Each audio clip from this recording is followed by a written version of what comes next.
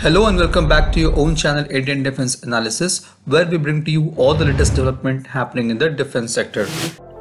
Nag Missile is a third generation all-weather fire and forget lock-on after launch anti-tank guided missile.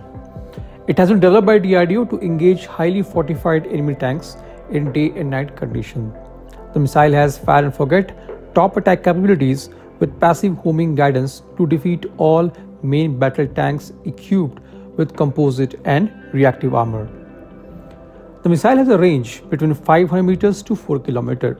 It weighs around 43 kilograms and has maximum speed of 230 meters per second, armed with 8 kilograms of tandem-shaped charge warhead. Nag comes with active imaging infra-red seeker and millimeter wave active radar homing seeker.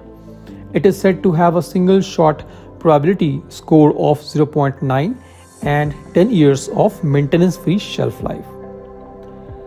The Nag missile carrier or the platform is called NAMICA. It is based on BMP II Sarath with amphibious capability.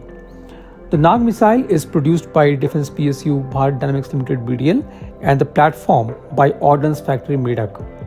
NAMICA weighs just 14.5 tons in full combat load and is capable of moving at a speed of 7 km per hour in water. NAMICA includes 6 ready-to-fire and 6 stored Nag anti-tank guided missile. It features 2 compass electro-optical sighting system.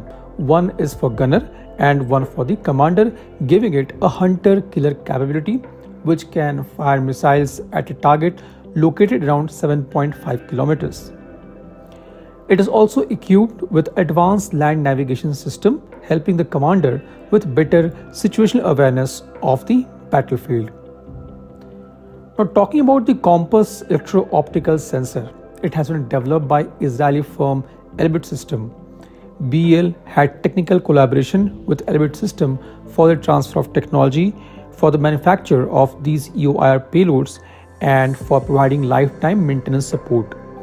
This sensor is also used in HAL Rudra and light combat helicopter and has been put on hundreds of platforms including UAVs, helicopters and other fixed wing platforms.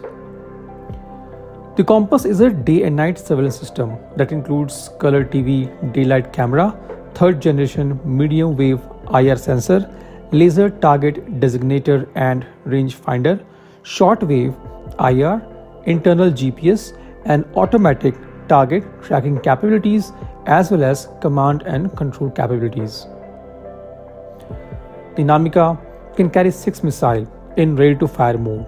All 6 can be launched in a span of 20 seconds.